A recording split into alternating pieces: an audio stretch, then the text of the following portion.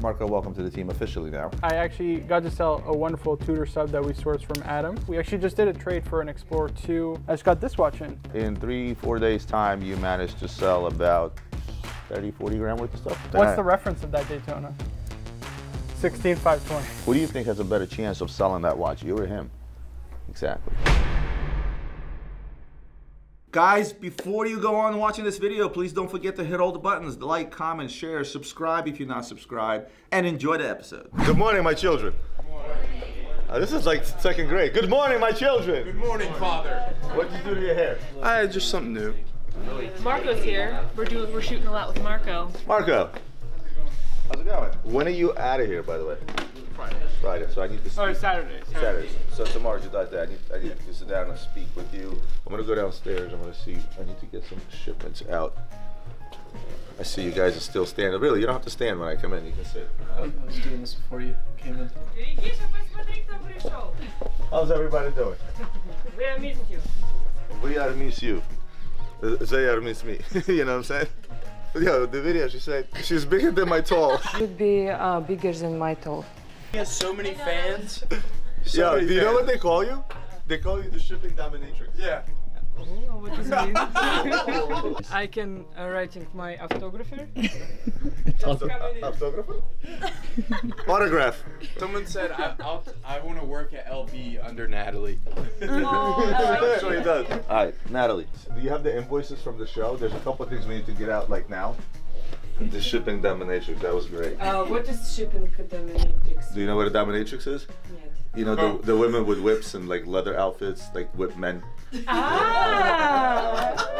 I love it. Yo, she shows up in that outfit tomorrow morning. I got a story for you. So we go into this fancy restaurant, Prime. Ian shows up wearing shorts. Not supposed to wear shorts. So, long story short, he comes in. They're like, "Sir, I'm sorry, you can't wear shorts here." You're welcome to go home and change, but we can give you, you know, some in-house pants. From the restaurant? Yes. Oh my God. That's cool. Okay. No, wait. Look at the face though. And I go, those are a little shorter. He's like, and he's like, well, what can I say? I got long legs. You know what they say about long legs? Oh, so Marco is boy genius. Has a lot of knowledge when it comes to watches, but that knowledge doesn't just come from the fact that he reads a lot, which he does, but it mostly comes from his passion for watches, and that's what I love the most. It's going to be great to have on the team because that knowledge and that passion will rub off on the rest of the sales department, and I'll be honest with you, I've learned a thing or two since he's gotten here. First of all, Marco, welcome to the team officially now. He's going to continue working for us as a consultant out of Canada. He's going to spend some time here, going back and forth. So Marco's role, right? His real role is sales, right? That's what he wants to do. That's what he can be good at because he's extremely knowledgeable. The best part about him coming on into sales is the fact that he's able to create his own content. Another value that he brings to the table is the content department. We have a wonderful content department. We have 4 photographers, we have 4 videographers, we have social media people. They're great at what they do, but it's that knowledge, those little things that Marco brings to the table in terms of quirky little pieces of knowledge that's going to take that to the next level. Now he's going to have the power of LB behind him in terms of content, and some of those descriptions are missing that piece of history, that unique fact, stuff that he knows off the top of his head, right? But let's specifically talk about plugging you into sales. It's actually a very easy process. Luxury Bazaar's page and my page are connected to Zendesk because I get a tremendous number of DMs that I cannot handle. It also results in inquiries, right? Is it like online or? It's all online. Okay. It's all online. So it's you a can have web it page? you can have it on your phone, you can have it it's obviously more convenient on a computer than on your phone, but you can still use it on your phone. But what we often do here, myself, Anna, Adrian, is we'll actually take our leads and we'll pass them on to the sales. Like I try to pass as many sales leads to the sales department to be taken care of once I'm confident that you can handle it, so that you do what you do and I do what I do. What I always encourage my salespeople to do is also learn how to buy, i.e. learn the market. You don't necessarily have to say, oh, I'll pay you 10 grand, but it'd be nice for you to say, I think the watch is worth 10 grand. And then Adrian can tell you either right or wrong, and he can also tell you why. But overall, Marco's role here is going to be as a salesperson slash content creator. So I'm a true believer that the #1 thing that sells is knowledge. He's got plenty of that, and as far as the rest is concerned, this is where the team will make up for his lack of knowledge, perhaps of the market, of pricing and things of that nature. And that is why I keep reiterating the fact that he's a great addition to the team. how the month is doing. You've been here 5 days. What the f did you sell? So I actually got to sell a wonderful Tudor sub that we sourced from Adam. We actually just did a trade for an 𝗙𝗏𝗄𝗎 2 for a Datejust and a Tudor, which was really nice. He actually received it yesterday. I was really happy. And I just got this watch in, Zenith 𝗙𝗏𝗬 That looks like a Nick watch. Should we ask him what he thinks? Hey Nick, tell me what you know about this watch. It is very loud and I don't like it. Tell me what you know about the watch. I didn't say what you don't like about the watch. Sorry, I didn't have my flashcards ready. What do you know about this watch? Alrighty, so this is actually the new generation of Zenith 𝗙𝗏𝗬s, at least with the new movements, 1/10 of a second high beat movement. So what that means is if you were to engage the chrono, see that second hand running? Right. It's once every 10 seconds. It will actually go through the dial as opposed to a usual chrono, which is 60 seconds. Now if you stop it, you reset it. Works like a normal chronograph. Now, interesting thing about this movement, it features the Zenith 𝗙𝗏𝗬 movement. What is that? They're the first kind of Swiss automatic chronograph movement, and they've been featured in a number of watches, namely... Including? What's the most famous watch? Daytona. Okay, Yes. at least you know something. What's the reference of that Daytona? 16520. Thank you. You see what he did there? Again, in no way, shape, or form was Marco trying to troll Nick or trying to make fun of him. I literally told him this is what he needs to do. Drill the team. And that will, again, increase the overall knowledge within the team. Another interesting thing is they actually almost lost this movement. So at the beginning of the quartz crisis, Zenith ordered all of their watchmakers basically to destroy all the machinery, everything, all the schemes to make the 𝗙𝗏𝗬 movement because they thought the future was quartz. All the brands did. And there was a watchmaker by the name of Charles Vermeaux is his name, who actually defied Zenith's orders, and they brought it in an attic. You can actually go to Switzerland and find that attic where he hid all the original schemes and all the original machines of the 𝗙𝗏𝗬 movement from the 60s. And then a decade later, when Zenith was looking, well, he said, well, I got this attic up here with all of the equipment basically to make the 𝗙𝗏𝗬 movement. Did he make money on that? Technically, I don't know if he made money, but I know Zenith has commemorated him in like so many different limited edition pieces. So yeah, as we know today, Zenith may not have existed were it not for one watchmaker and his brother-in-law. This is exactly the type of knowledge I want my sales team to have. Memorizing reference numbers and retail pricing is not watch knowledge. This is watch knowledge. Who do you think has a better chance of selling that watch, you or him? Exactly. But he is right, it is a very loud rotor. I immediately hear that and I think that my transmission's gonna blow. Like, I swear to God, I put that watch on my wrist because I was gonna take that in. That's you. Right. That's you, and that's your opinion, and there's nothing wrong with that. Right now, you have a bunch of watches on your desk. What can you tell about Bell & Ross? I was started by two college students that actually wanted to do tributes to pilot gauges. That's the World War I. See, that's good. Yeah. That's good. That's the type of information that I'm talking about. In all honesty, Marco is a great addition to the team. I've called him multiple times since picking his brain about pieces that, I couldn't find the information I was looking for online. So Marco, thank you for schooling me. I will continue to give you cigars. Marco is 23. I know he looks 15, but he's 23, I promise you. I'm 23, yes. We need to fact check that. Yeah, I want urine sample, ID, all that. So besides watches, apparently Marco is pretty knowledgeable in sports as well. And the only problem is he decided to argue with diehard Philly basketball fans, including Gary, and I think things got a little scary for him. If you know watches as good as you know basketball, you're fired. All right, so real quick, I know this might be a little confusing, but after a meeting with Roman, we were just discussing basically the basketball playoffs, who we thought was going to win, and naturally the GOAT conversation came up. And while I think historically Michael Jordan is very, very good, I don't personally think Michael Jordan is the greatest basketball player of all time, although I think he is certainly up there. And of course, Adrian and Gary both definitely agreed with that. The argument is that in the 80s, in the 90s, there weren't really a lot of good teams. That's why Jordan won consistently. That's what he said. Okay. The best team he played against was the Utah Jazz, 2 Hall of Famers. That's it. It's completely missing. And hold on. Hold on. What about Phoenix Suns? They have one good player. What do you mean?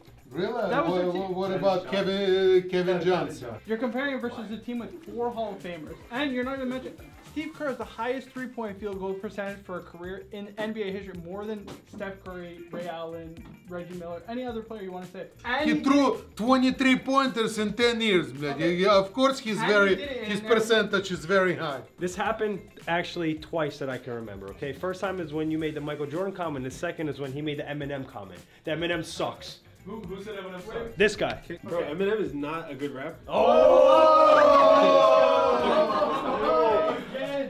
Who wakes up in the morning and is like, let me listen to some Eminem? Everybody get the f out of this office and go back to work. One thing I learned since I started at Luxury Bazaar is Michael Jordan is the GOAT, and don't you ever argue with Gary. We're about to do an unboxing. Typical style, but we're adding a nice setup here. We're gonna be using the Luxury Bazaar YouTube channel. Finally, we're putting Marco on it, we're putting the sales team, and we're putting 60-second clips of unboxing so you guys can look at it whenever you want on YouTube, because that's where the money is. No, that's not what I meant. I meant like that's like where the action is. There's the Celsius talking. Oh yeah. All right, let me tighten it up. Oh my God. I might just wear these in my everyday life now. I'm gonna try to shoot photos with this. Davis can see everything. Leave me alone, Kevin. I'm ready.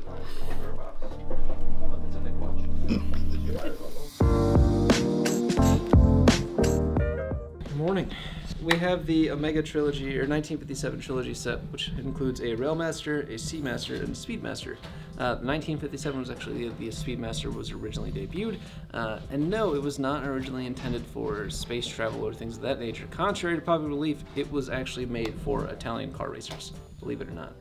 I mean, just look at this watch. Like, it's badass. Let's just compare what the 57 Trilogy looks like to just my standard 002. It's hopefully going to a really good home, to a very good friend of mine, or client turned friend, and I'm pretty excited about it. Out of the three here, I would go with the Railmaster, which is, or was, I believe, the second anti-magnetic watch to market.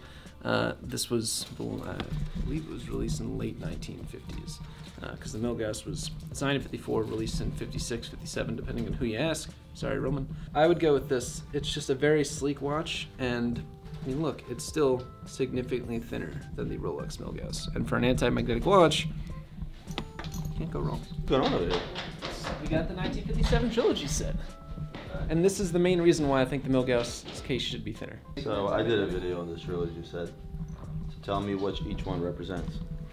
Alright, so you have your anti-magnetic, which was released in, I believe, the late 50s. I know this was the second anti-magnetic, second or third one behind the Milgauss. You have your Diver, which was released, or Seamaster, which was released in 1948. And then the Speedmaster, which obviously was released in 1957, contrary to popular belief, was not made for space travel, was made for Italian car racers in the 50s. So let me ask you a question. Which you think is the biggest innovation out of the three? Seamaster. I agree with you. If you go the vintage route on this, they're still, like, these can get really expensive depending on the year. Depending on condition. But these two, you can still pick them up. Like I've seen some of the older Seamaster, not the ones going back to 1948. I'm talking about some of the ones from there around that realm, 50s, 60s. Yeah. You can still pick them up relatively cheap, around the $10,000 mark, which is pretty awesome if you think about it. Piece. That's why I always tell people, you can always go back and find a deal. Right. I mean, granted, the watch originally retailed for probably $400, maybe. But the accessories is where it's at with this stuff. I mean, the fact that you have 3 different NATO straps, 3 different leather bands, and the actual tool straight from the Omega is sick.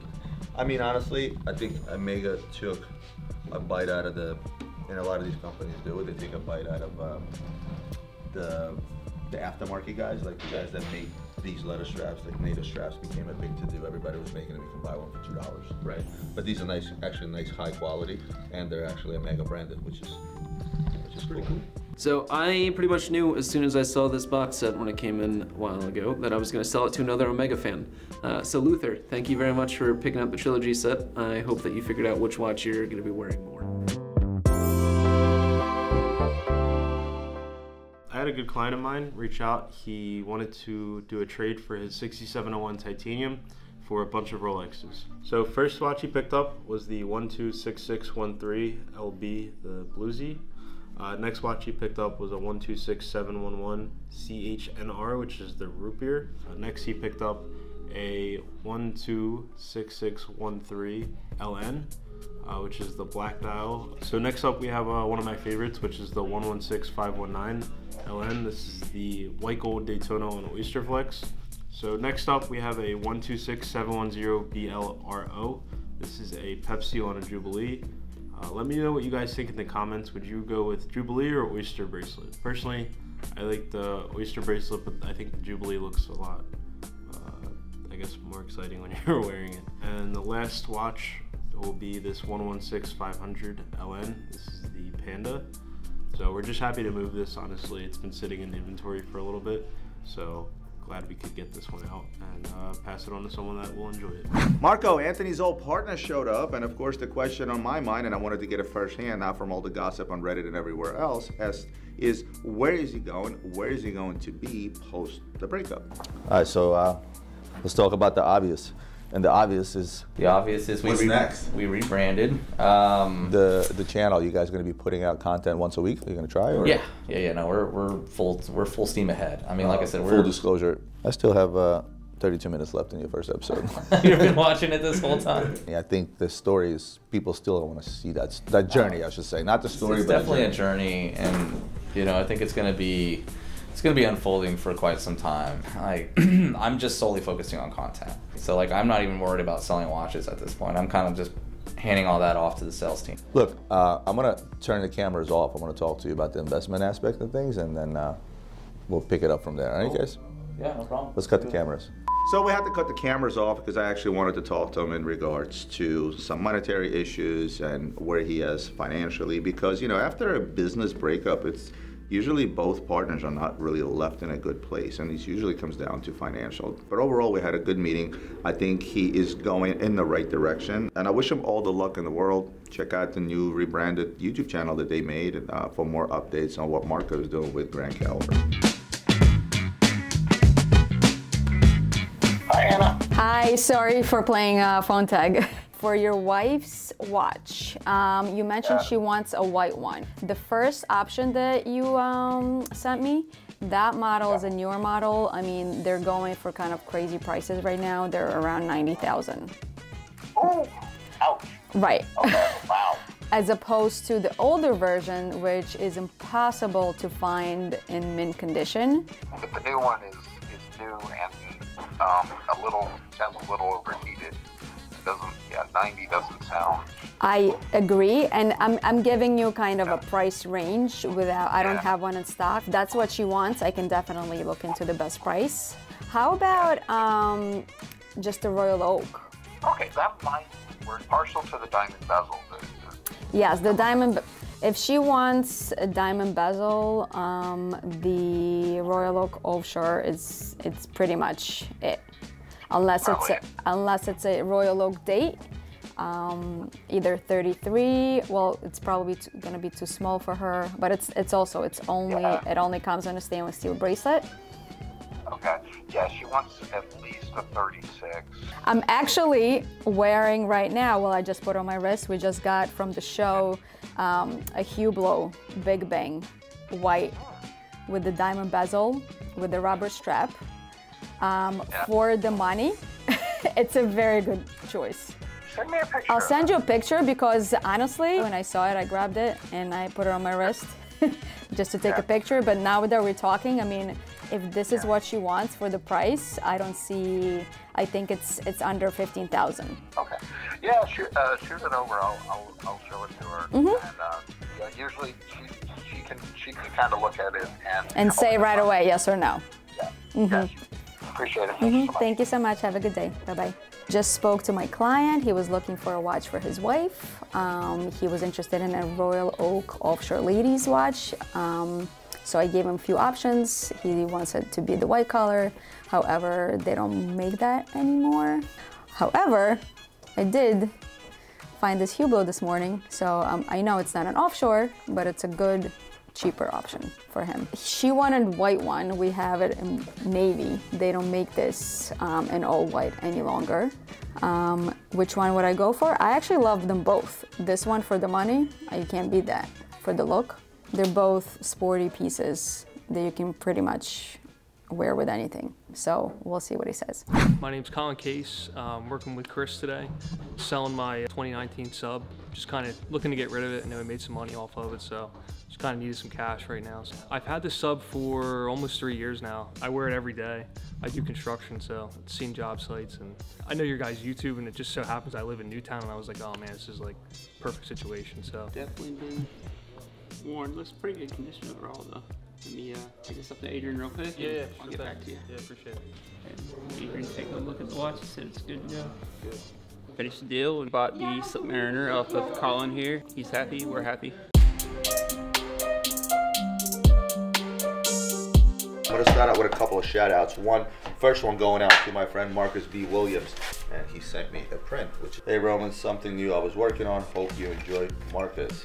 Do I even want to know what this rag was used for? Oh, this is a beautiful Datejust. Look at that dial. A lot to say about Rolexes on straps. Normally not the most popular ones. I actually always like them. Like, I like the Zenith on a strap. I guess anything Daytona on a strap. I like some of the other, a lot of the diamond encrusted Datejust. Oh, look at this. I felt like this should have been like some rare vintage watch inside these rags. Yeah. Frosted 41mm chrono. The last one we had was a purple one. This is the black dial. Honestly, when the purple one first came out, I was just like, oh no. And then it kind of grew on me. And then I saw the black one. I think this is the perfect frosted from AP. And it's also a piece unique because everyone will be different. I mean, they literally take a little hammer and chisel and basically hammer the watch away, so everyone will be different. So. Oh yeah, so now, okay, I take that back. Here we have a piece unique.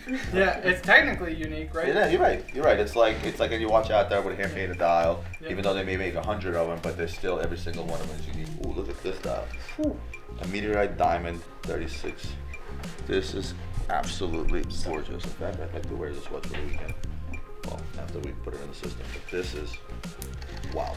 And it's actually the right size for me. A 36mm President would be the right size for my wrist. Another Rolex.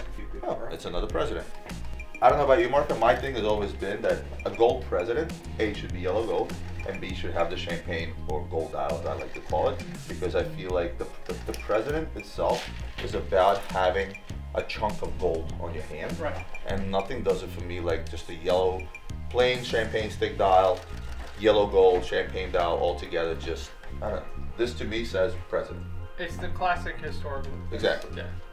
The second alternative to that, maybe like a white stick dial, I think. But all in all, when it's all gold like this, you know, obviously because of the President, this just screams Rolex President.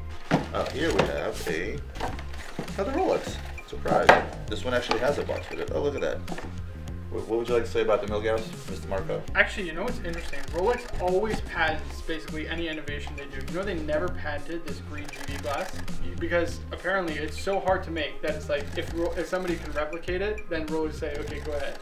You know what I mean? Go ahead and do it. Really? They never patented this GV glass. They patent everything from the plastic tag to even the bezel cover. Absolutely everything. That just goes to show how hard it must be to make this GV glass. Are they due for a new one? I actually was really thinking, well, this was 07 they came out with the newer version. I was really expecting this Watches and Wonder a new Milgauss. Yeah. And they just haven't. I mean, they started with the green, then it went to the blue, and they had the white dial in it, but I felt like it was time. But do you know what it is too? So all modern Rolex are technically amagnetic. They all use silicone parts in their escapements. So they don't need like the iron cage anymore, right? So they can slim out the profile, make it like really nice, and I mean it's very wearable anyways. But you know, make it even. I felt like a redesign, because if you look at the original, you know. Do you bring back the rotating bezel? Yeah. Oh, that is it. And a honeycomb dial too. Oh my god. I mean, oh my god. The problem is we always speculate, we always dream, and then Rolex does the same shit over and over again. They just change a couple of parts, and that's it. 0.3 millimeters. How about a ladies' Nautilus? Something for the ladies. We don't just sell men's watches. Right, Nina? Right. Nina, rock this for the weekend? Done. All right. Thank you guys for tuning in. I hope everybody has a great weekend. We'll see you Monday.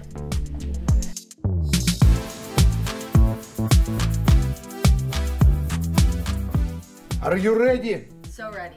So Gary called Nina and I into his office because he has new jewelry pieces that he wanted to teach us about. Nina and I, you know, need to post and learn and share content on those pieces. Okay, today we're gonna do some of the Hermes pieces. The model called 𝗙𝗏𝗏. This is very rare piece, it's discontinued. There is only 3 available online, 2 of them belongs to us. So I want you girls take 1 of each and sell it. Done. We have this very nice necklace. This is like, you wear it like a scarf. Okay, it's also Hermes. It's a newer piece. It's Hermes Kelly necklace. Okay, it's all wrapped up. Nobody scratches this. Is that rare? This, it's not rare, but in US they don't sell it. This was bought in Asia. Does it match the Kelly bag somehow? Yes, yes. Okay. It's the same collection. It's a Kelly collection. There's a lot of, like, this is a Kelly bracelet, okay? This is Hermes Kelly bracelet, okay? It's like you gotta get the bag. This is 𝗙𝗏𝗍 Rings. to match the bracelets, okay? This is also Hermes little bracelet. I think it's also, yeah, it's a Kelly bracelet. Charm bracelet. Yeah, the charm, the bag is it's a Kelly bag. Okay. This is a Hermes finesse bracelet. This is modern. They still have this in stock. Okay. I want you to take these pieces and I want you to sell them. Okay. Put it on. Shouldn't be a problem. I'm super excited and super fortunate to be part of the amazing team here at Luxury Bazaar. And one thing that I do have to mention is the fact that I am going to be moving here to Pennsylvania full time. And one thing I was very lucky to have is a roommate here waiting for me. Marco, you gonna be my roommate, bud? Sounds good, buddy. So Chris, it's a good thing at least the car started on our way over, right? Don't be hating on the Buick. It's a 96. God damn, see, that's older than me. The neighbors are like, who are these kids? This is the house. God damn, Chris, did you do all this yourself? This is mi casa, su casa, right? Is that how you say it? Got kitchen in here. It's kind of basically a bachelor pad. There's literally, yeah, nothing on the walls pretty much. I call this the Chris. This is the Pablo Picasso of the place. This is actually the one thing Chris tried to build, and there it is. It's right here. So this is going to be our sculpture. Don't be hating. Like I said, I worked at Lowe's, but I unloaded trucks and ran forklifts. Not like I was handy. Oh, it is slanted. Dude, I'm telling you, it is 100% slanted. Wait, right? Me and Chris are pretty, I mean, we're pretty like quiet guys, you know, so yeah. We get along pretty well. We're both watch geeks, so we talk watches pretty much 24/7. Yeah, otherwise we're pretty much just working the whole time, you know, just responding to clients, trying to find deals, and yeah, just doing what we got to do to well, sell watches. Shout out to Roman for finding this place. Yeah, Roman's a good dude, man. He set us up really, really well, so shout out to Roman. Best boss you can have, man. Being here in Pennsylvania has allowed me to basically immerse myself as part of the team. It's really like I've been working here for honestly a few years, even though I just started, and we've done a ton of things, both on the buying side, especially the selling side, and a ton with respect to content creation. And so I'm super grateful and happy with how things have gone, and I'm so looking forward to what's to come. Guys, thank you so much for tuning in. Again, don't forget to hit all the buttons to help our channel grow. We're super excited to have Marco added to our team. Show him some love on social media. Follow him on Instagram. As well, follow the Luxury Bazaar YouTube channel. This is where Marco is going to be putting out great watch-related content and sharing that information with you guys. Other than that, I'll see you guys next week on Great Market.